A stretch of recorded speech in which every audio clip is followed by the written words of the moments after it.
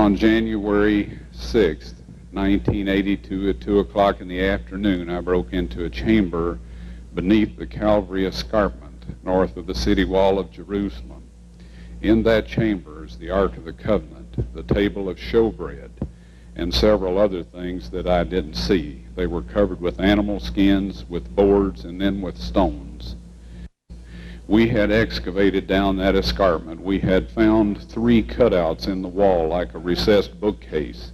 We know from the valley north of Jerusalem that the ancient kings and rulers cut these things out in cliffs near populous areas or where a lot of people would be going by, and they put plaques of stone and whatever else in there bearing messages. We found the cutouts. We found the cross holes.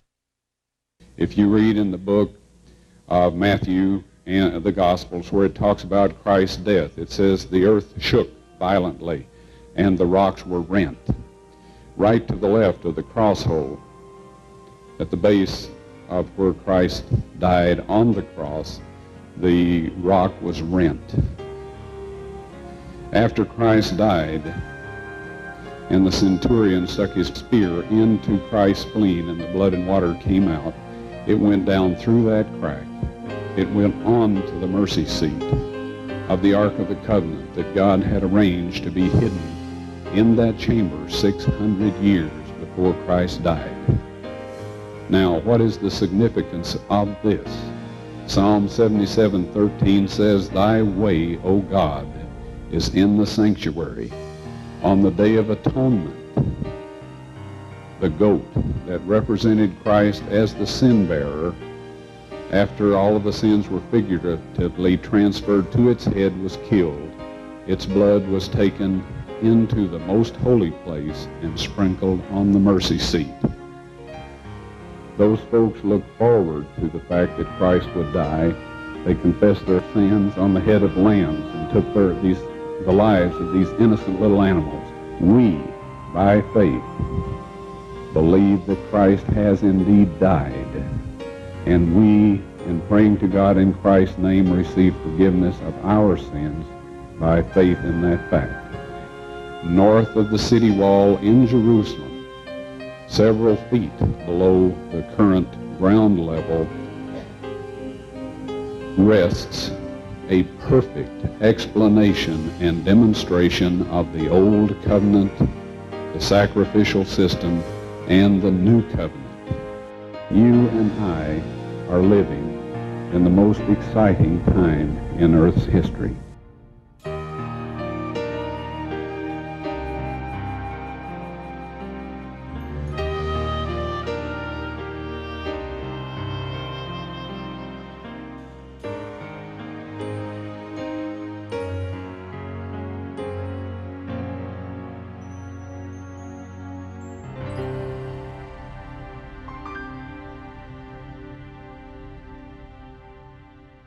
The Ark of the Covenant, the earthly throne of the Almighty, and a container for the 10 Commandments, the stipulations of His covenant with mankind, which He wrote in stone with His own finger. The location of the Ark, unknown for thousands of years, has been the subject of great supposition among Bible students and archaeologists alike. Is it in a cave on Mount Nebo, or perhaps concealed beneath a church in Ethiopia? While the speculation continues, there's one man who claimed to have personally seen the Ark of the Covenant, my friend Ron Wyatt. Ron claimed to have located the Ark in Jerusalem, hidden away in a cave system beneath the Calvary Escarpment, an area referenced in the Bible as the place of a skull, the crucifixion site of Yeshua, Jesus of Nazareth.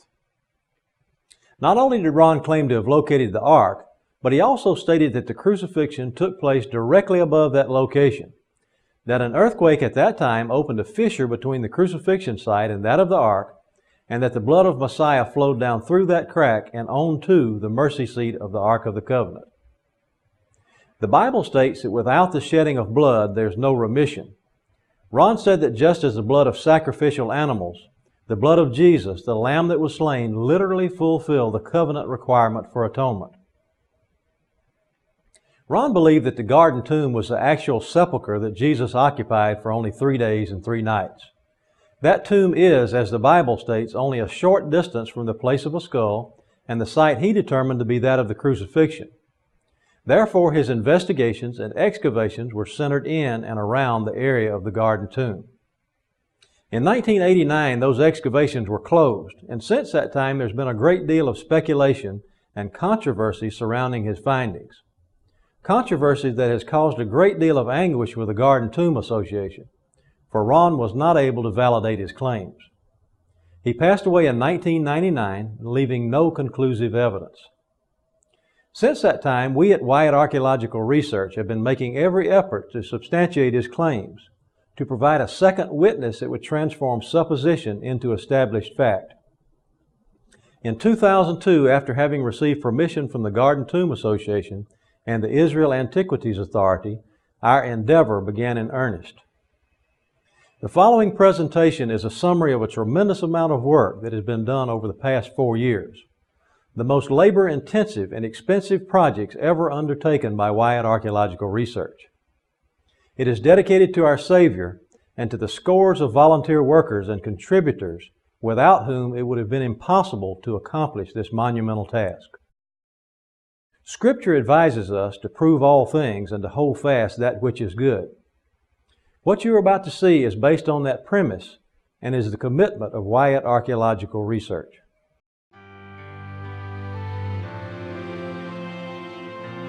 He charged his disciples that they should tell no man that he was the Christ.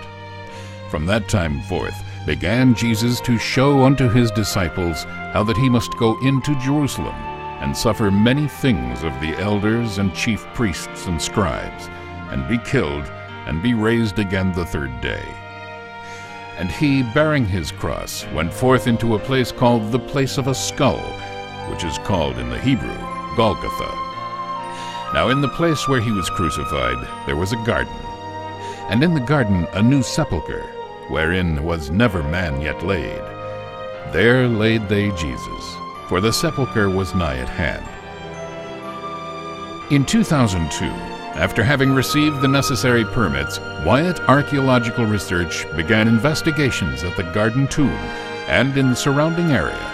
Project Truth began. Matthew 27 informs us that Pontius Pilate issued an order to make the sepulchre secure in order to prevent the disciples from stealing the body of Jesus and saying he is risen. Ron Wyatt believed that after what Scripture describes as a great stone was rolled into position, an iron pin was placed in the wall to prevent the stone from being rolled back. It was Ron's theory that a metal object found in the outer wall of the Garden Tomb was the remains of that iron pin, which had been sheared off when the angel rolled back the stone.